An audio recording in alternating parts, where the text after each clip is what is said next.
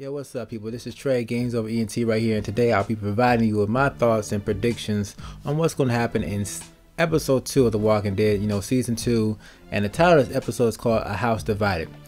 TellTale has released on their website, the Walking Dead website, that these episodes are supposed to be released 4 to 6 weeks after the previous episode. So that means we may see episode 2 either right at the end of January or right in the beginning of February, but definitely before Valentine's Day if TellTale is a company of their word.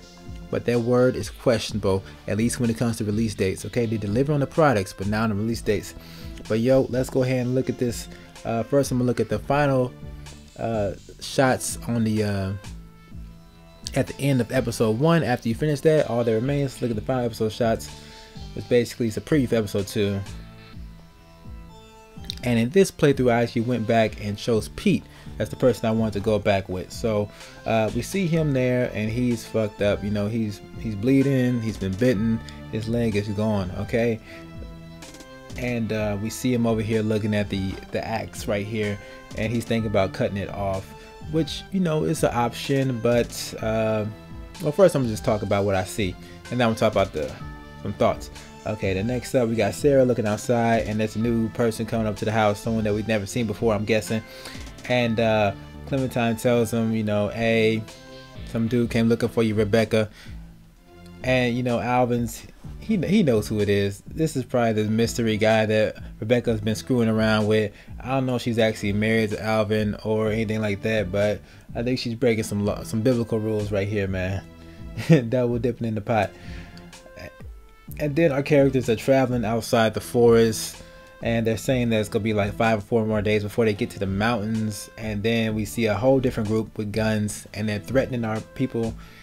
And Clementine busts through the crowd and says, hey, I thought you were dead. So they leave you on a cliffhanger even on the previews. But yeah, my overall thoughts about what's gonna happen. Pete, I think Pete's a dead man, dog.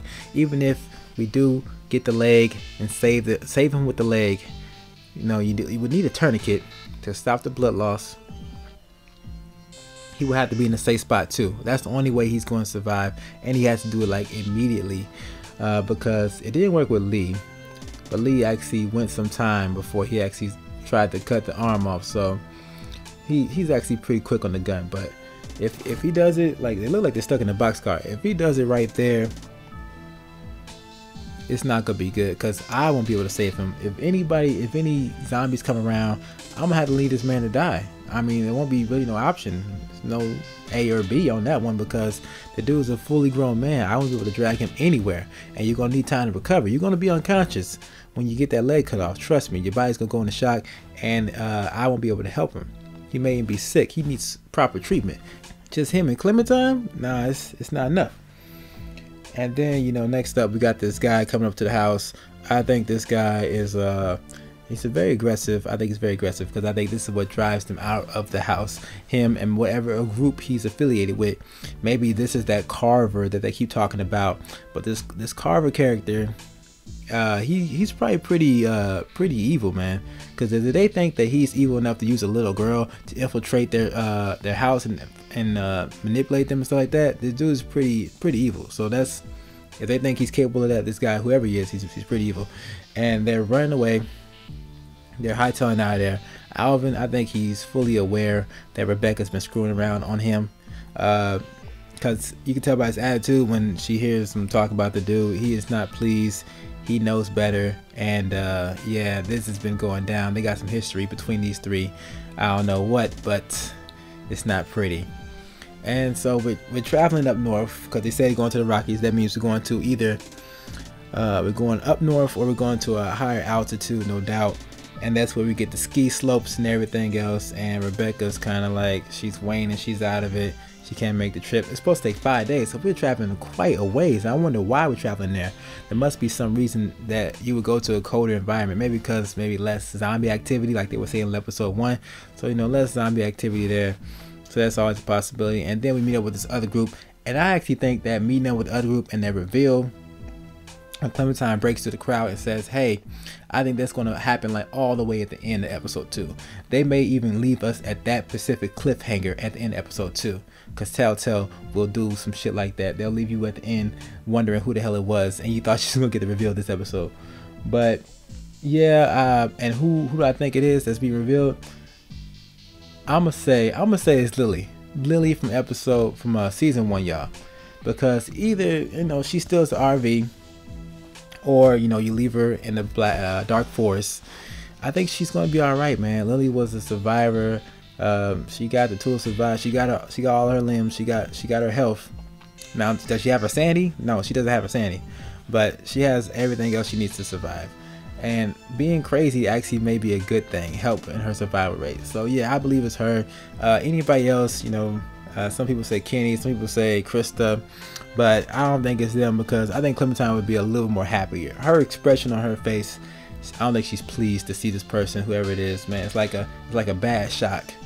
It's not a good shock. But, and the title itself, you know, House Divided, that basically implies there's going to be some basically internal fighting within the group, maybe within my own group, you know, with Rebecca, Dr. Carlos's daughter, or something like that. There's gonna be some internal fighting between that, or maybe like between there's a conflict between us and the group that we're facing. But we're not really a house, so I don't know how it could be a house divided. So I think it's something internally that's going on. But yeah, that's everything I think about what's gonna happen in season 2. I mean, not season 2, episode 2. Character deaths, I think, yeah, I say like Pete's gonna die.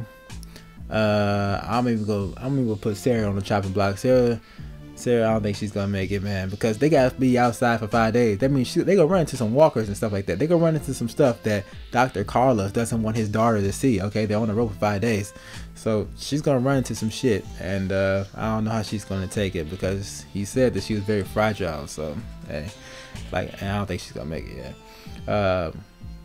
And I abandoned Nick, so Nick, I don't know what's gonna happen with Nick. I got no thoughts with him.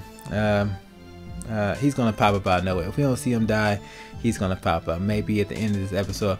Yeah. This may be who she's looking at. Maybe she's looking at Nick. Okay, maybe Nick's popped up. That's the major reveal right there. I thought you were dead. Yep, it's Nick. Nah, it can't be. But yeah, that's all my thoughts I got in my head right now, y'all, man. I'm out of here. Go ahead and like this video if you like this. Go ahead and comment if you feel free to, and subscribe if you haven't already. All right, peace out.